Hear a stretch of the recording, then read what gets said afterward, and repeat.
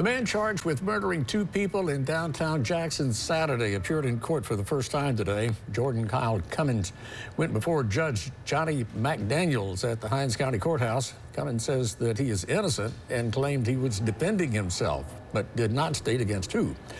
Judge McDaniels is denying bond to Cummins.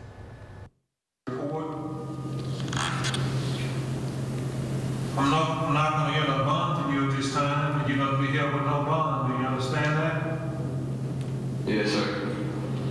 And again, because your jail history report shows at least one failure to appear, the court also considers you to be a flight risk. Do you understand that? I was just defending myself, sir.